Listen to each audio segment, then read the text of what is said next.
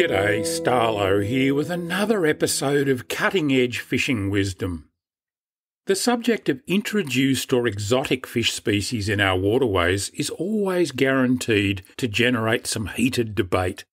Why are carp bad and trout good? And what about species like redfin perch, tilapia, peacock bass, or even Nile perch? I hope this episode challenges you to think outside the square and perhaps even question some of your long-held beliefs and assumptions surrounding these issues. It's a really interesting game to imagine how this vast continent of ours might have looked, felt, smelt and sounded 1,000 years ago. A lot would obviously depend on exactly where the imaginary time machine deposited you. I suggest that there are parts of the Kimberley, Arnhem Land, the Great Australian Bight, Cape York, and even the wild west coast of Tasmania, where it would be almost impossible to detect any significant changes across the course of that millennium. Perhaps the absence of jet contrails high up in the sky, boats on the distant horizon, or pieces of man-made plastic flotsam washed up along the shoreline might provide a subtle clue. In other locations, from Sydney's deep natural harbour to the floodplains of the mighty Murray River and far beyond, the contrast between then and now would obviously be stark and dramatic. But I must say, wherever I landed 1,000 years ago, I'd want to have a bait caster and a spin outfit with me, as well as a bulging tackle box and a heap of spare line and leader. I bet there are few among our ranks who haven't daydreamed of flicking a lure into waters untouched by white man or his nets, dams, irrigation pipes and insidious pollutants. Can you just imagine it? Of course, the other set of ingredients that's radically changed across those 10 centuries is the inventory of flora and fauna present on Terra Australis and swimming in its waters. Some critters that were thriving here in 1022 are no longer to be found, while many others have arrived since and either firmly or tentatively established themselves here. Almost without exception, those new arrivals reached our shores thanks to human intervention, deliberate or accidental. And almost without exception, they've had an impact, usually negative, on Australia's native flora and fauna. But hang on a second, what do we actually mean when we say native? Over truly vast periods of time, well beyond the 1,000 years I asked you to imagine, the animal and plant population of any tract of land or water shifts and evolves. Species arise, thrive, and then often decline or are displaced by competition and changing conditions. Where possible, they might migrate from one region to another, seeking new territory, especially as sea levels fluctuate and the climate alters over the eons. Very few places, even isolated islands surrounded by wide, deep expanses of ocean, are immune from the regular arrival of new species from other parts of the planet. Birds, bats and insects fly or are blown in, seeds float there, small mammals and reptiles drift in aboard logs, fish swim. It's a jungle out there and it's very hard to stop the inmates from moving around. So what actually comprises a native species endemic to a particular location? Is it something that evolved there? Something that arrived millions of years earlier and has adapted to suit its new home? Or an organism that's been in a place for thousands of years? And if it's the latter, how many thousands of years? The best quasi-scientific definition I could find had this to say, quote, "A native species is indigenous to a given region or ecosystem if its presence in that region is the result of only local natural evolution." End quote. However, even this source went on to mention that the caveat "with no human intervention" is often added to this accepted definition these days, which is all a bit confusing. Australia's dingoes provide a very good example of the grey areas in this debate. Dingoes are directly descended from very similar canines found in China, on the Malay archipelago and in New Guinea. They were almost certainly introduced to the Australian mainland with direct human intervention, perhaps during trade between our indigenous inhabitants and Asian seagoing populations such as the Macassans, or through human migration via the islands of Torres Strait. The scientific fraternity still argues about exactly when this introduction occurred. According to some, the earliest undisputed dingo remains found on Australian soil date back about 3,500 years, while others claim that genetic analysis pushes their arrival back to at least 8,000 years. Either way, are dingoes native to Australia or an introduced species? What do you reckon? At least as intriguing and thought-provoking as those questions about dingoes are the ones surrounding the origin of the distinctive fat-trunked boab trees found in our Kimberley and top end. These amazing trees trace their origins directly back to Africa, and debate rages within the scientific community about how and when they first arrived on Australian soil. Did they spring from nuts that drifted across the Indian Ocean hundreds of thousands or even millions of years ago? Or were those nuts brought here by migrating humans, perhaps as part of the whole out-of-Africa expansion of Homo sapiens? The jury's still out on that one. At the risk of getting into a debate that's well above my pay grade, it's also intriguing to hypothesise over the status of Australia's Indigenous peoples themselves. The very same people who probably adopted dingoes as semi-domesticated camp followers at about the same time the pharaohs were ruling Egypt. Our First Nations people likely arrived on this continent at least 50,000 years ago, and perhaps as much as 75,000 years or even more. Despite clearly using human intervention, their own, to get here, I think it'd be a brave and rather foolhardy observer who tried to claim that our First Nations people aren't native to Australia. Push that argument to its ultimate conclusion and stick doggedly to the local natural evolution definition, and perhaps the only place on Earth where humans could truly be classified as native are a couple of valleys in Africa. What's less open to debate is the fact that the first Australians significantly transformed both the landscapes and the flora and fauna of this ancient continent over time. Their regular controlled burns of the bush replaced less frequent but far hotter fires generated by random lightning strikes and other natural causes in the eons prior to their arrival. In places, these first Australians likely planted and watered the grasses that they and the prey they hunted relied upon for food, while limiting the spread of less useful plants, thus producing and maintaining extensive open grasslands. They built complex fish traps in waterways that altered the flow regimes of those streams and actively hunted a wide array of wildlife, perhaps accelerating the extinction of some forms of megafauna like the giant wombat-like Dipterodon. They may even have translocated fish species from one waterway to another. Again, members of the scientific fraternity differ in their opinions over the details, but all agree that vast areas of Australia were inexorably transformed across the millennia as a direct result of human activity. Obviously, the impacts of human activity accelerated spectacularly following the arrival of European colonisers on our shores at the end of the 18th century. In the 250 years that followed, we've radically altered this continent, not least by shipping in a veritable arkload of foreign organisms, from dung beetles, European honeybees, cattle, pigeons and pine trees to cane toads, prickly pears, blackberries, lantana and Arabian camels. In most instances, plants and animals from other parts of the world were brought here because we humans perceived some sort of benefit in having them, while others simply hitchhiked or stowed away on our various modes of transport. Via both pathways, they've come and continue to come in their tens of thousands of varieties, completely transforming and reshaping the continent we call Australia. While it's lovely to daydream about how this continent might have looked 1,000 years ago, that horse, or perhaps giant carnivorous kangaroo, has well and truly bolted.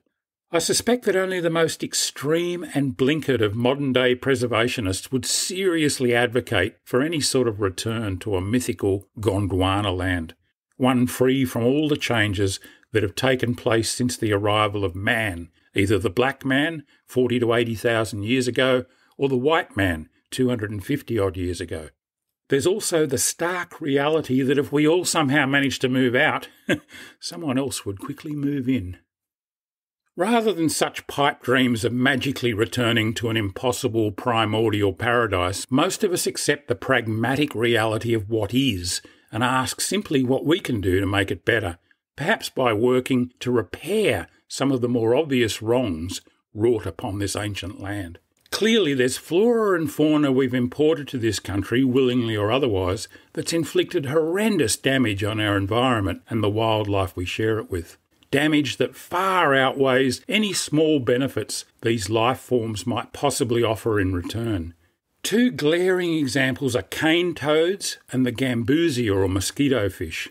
Both were deliberately introduced during the 1920s and 30s as supposed biological controls for other pests, cane beetles and mosquitoes.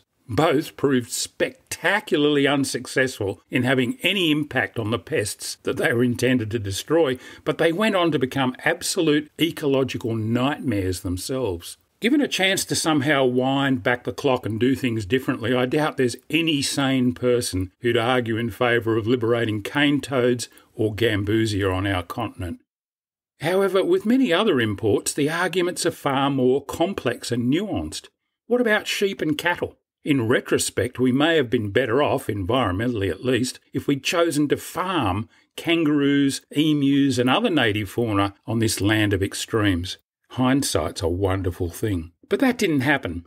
Instead, our nation rode to wealth on the sheep's back through the first half of the 20th century before mining grew to fill that same niche. How many of us would choose a different path if we were given a do-over? But let's get back to fish and look at a couple of really interesting experiences. Back in the 1970s, when I first began writing for fishing magazines, there was a good deal of talk about the possibility of introducing Nile perch into Australia, specifically to populate some of the new dams that were being built across Queensland.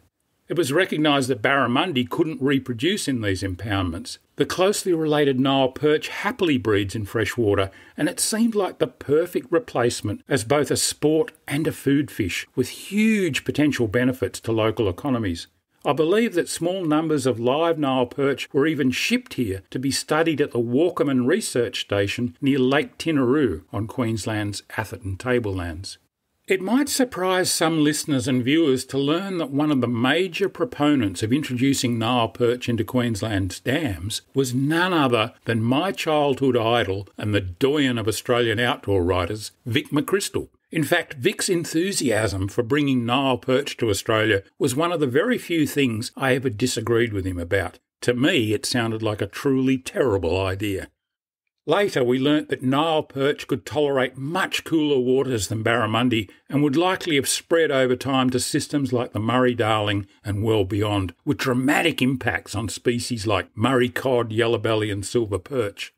Stories also emerged of negative impacts the introduction of these giant perch had created in places like Lakes Victoria and Kyoga in East Africa, well beyond their natural range. In these lakes, the perch wiped out or dramatically reduced stocks of small forage fish like kapenta, which the local human population had long relied on for food.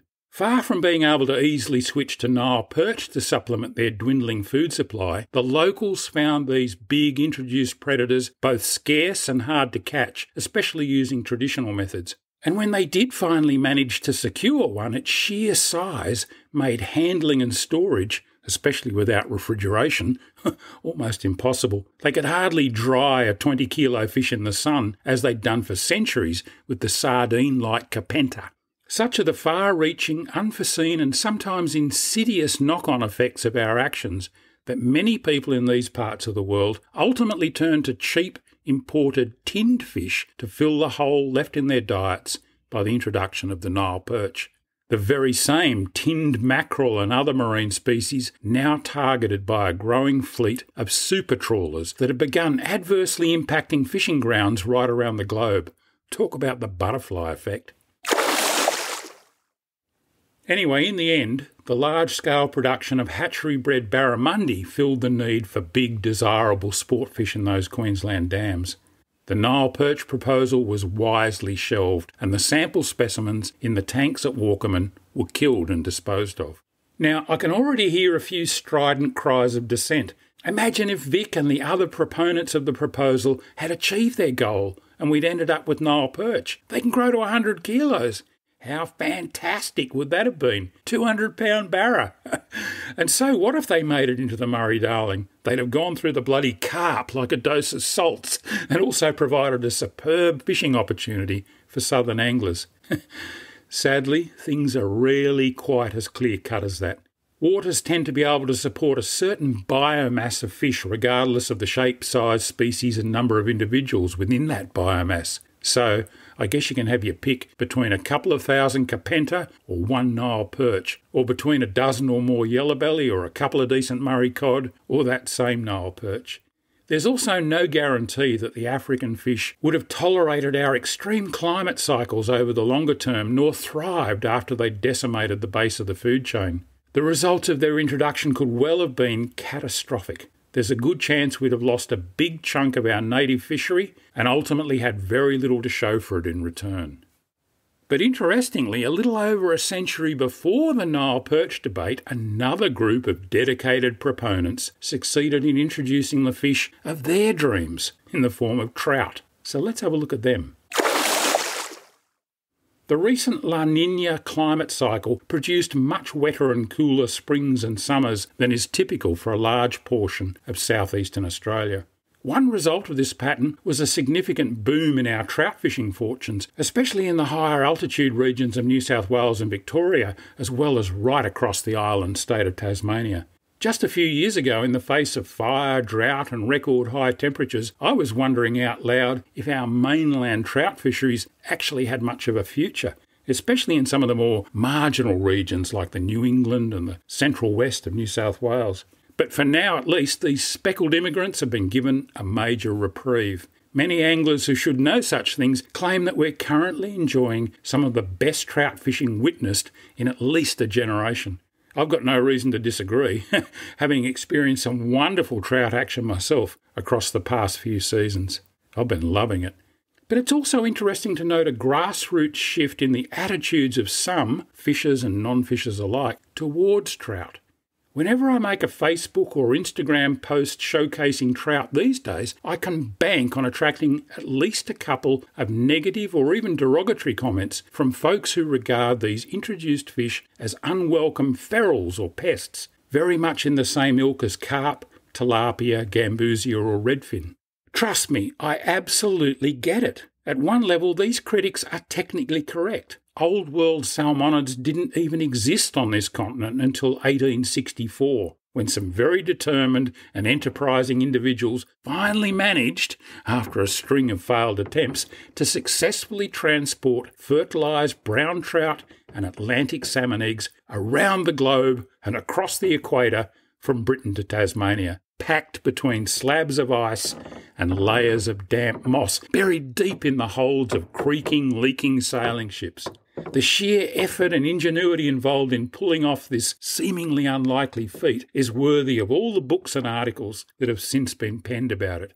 But before we wax too lyrical about the wonderful achievements of those early acclimatisation societies, it's probably worth noting in passing that they also brought us rabbits, hares, foxes, several types of deers, sparrows, starlings, and yes, both carp and redfin perch, as well as roach, loach, tench, and a few more shady characters from the fish world. In fact, some enterprising acclimatisation society members were apparently rather keen to see giraffes, monkeys, yaks, and various other exotic beasties roaming freely across the Australian landscape.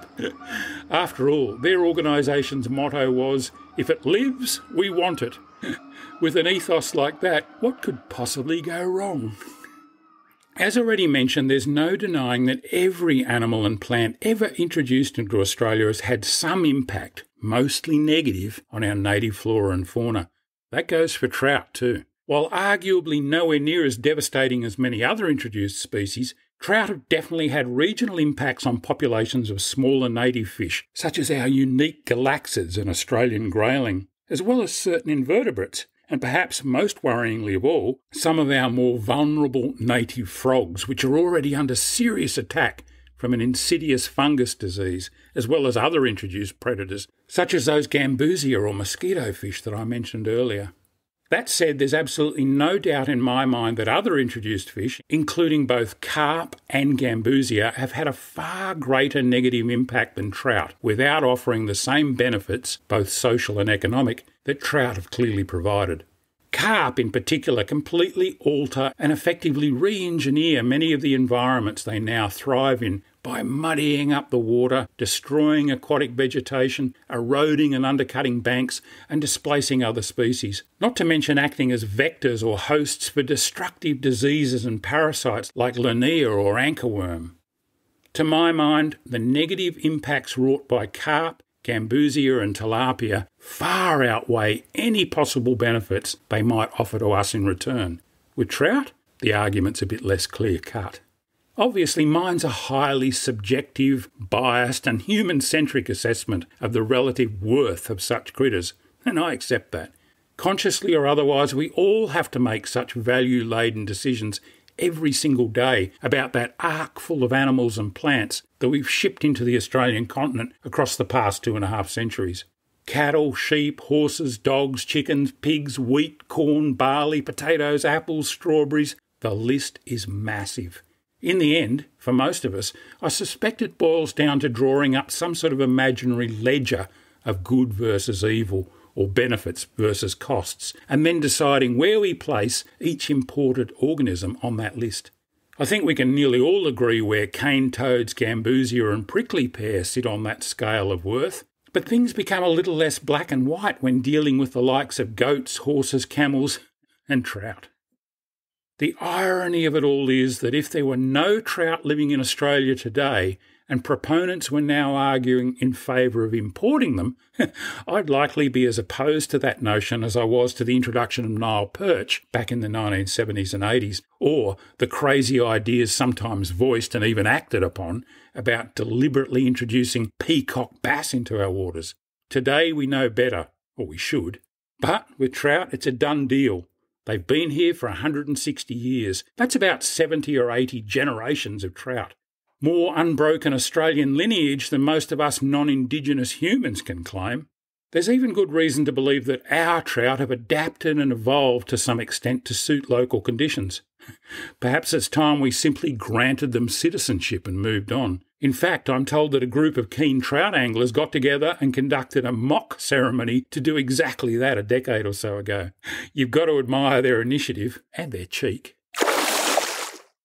Redfin or European perch provide a classic demonstration of the complexity of this debate. Lots of people, myself included, really enjoy catching and eating these attractive freshwater exotics.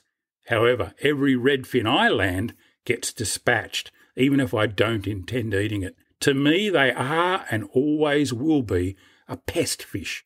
That's due to their voracious predatory impact on other species, their role in spreading an insidious disease called EHNV, and their propensity for overpopulating and stunting, thereby diminishing any possible benefits they might offer.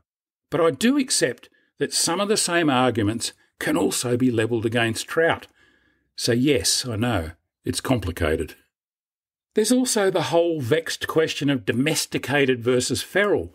Cats, dogs, pigs and horses can be wonderful things in the right places and ecological nightmares when they're allowed to run rampant on the landscape. I accept that some people apply similar thinking to trout, and maybe they've got a point. It just doesn't happen to be one that I totally agree with. I'll happily put my hand up and admit that I love trout and trout fishing. I've been lucky enough to chase varied salmonid species in 7 different countries, stretching from the bottom end of New Zealand's South Island to the far-flung Russian tundra well above the Arctic Circle. In some places, these fish were natives, and in others, like Australia and New Zealand, they've been introduced. In all of them, they provided a valuable boost to local economies, as well as significant social, recreational, and even nutritional benefits to us humans. Whether that justifies their continued presence is something you'll need to decide for yourself. This whole debate is so incredibly subjective and riddled with contradictions and biases. It's one thing for someone like me to place trout at the good end of the imported fish spectrum, with carp and gambusia way down the far end under bad and redfin somewhere in the middle. But I shouldn't, and I don't, expect everyone to agree with me. We're all entitled to our opinions, but we should also listen to the views of others and respect their arguments too. Above all, we need to be well informed, to listen to the science, and to keep an open mind as far as possible. As for me, it's all starting to make my head hurt now, so I'm going fishing. Trout fishing, as a matter of fact. Until next time, this is Starlo wishing you tight lines.